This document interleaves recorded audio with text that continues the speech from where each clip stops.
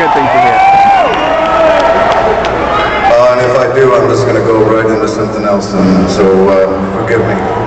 I hope that doesn't happen. It's called a preemptive apology right here. Can I just make the vocal just a little more present without yelling it out? Go!